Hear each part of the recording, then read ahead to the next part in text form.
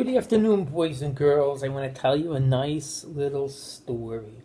So there was one time a very great rabbi. His name was Rabbi Zundel of Salant. He came from a city called Salant. That's why he was called Rabbi Zundel of Salant. Salant is where he came from.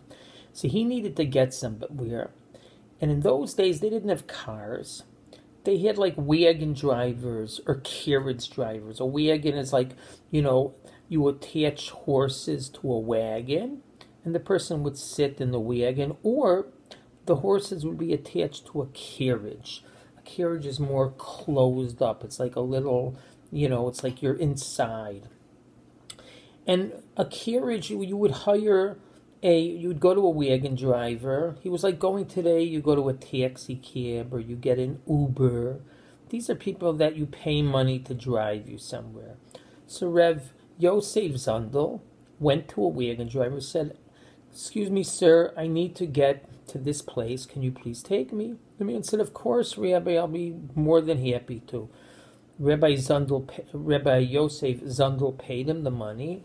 And the carriage was going, and everything was going along very nicely. And all of a sudden, the carriage stopped.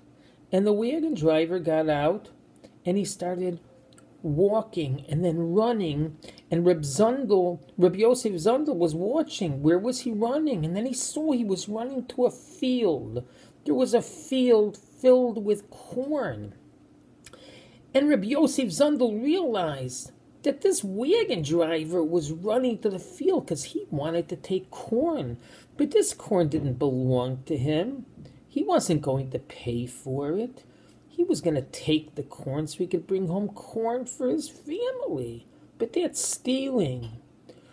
So as soon as the wagon driver was about to get to the field, Rabbi Yosef Zundel of Salant screamed out, "He's watching! He's looking! Hurry, get back! He's watching! Hurry!" So the wagon driver turned around. He never made it to the field, and he was running so fast, and he jumped into the wagon, and he zoomed off. But while he was zooming, he looked back, and he didn't see anybody. There was nobody there. So he turned to Rabbi Yosef Zundel. He says, "Rabbi, what do you mean he's watching? There's nobody there. What are you talking about?" And the rabbi said, "Of course he's there. Hashem is everywhere. Of course Hashem was watching you when you were about to take the corn. Don't ever do that again, because Hashem, it's not right.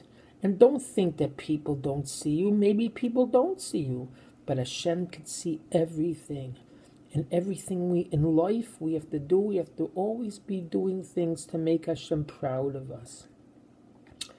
So I know that everybody that's watching this always does everything to try to make Hashem proud of them.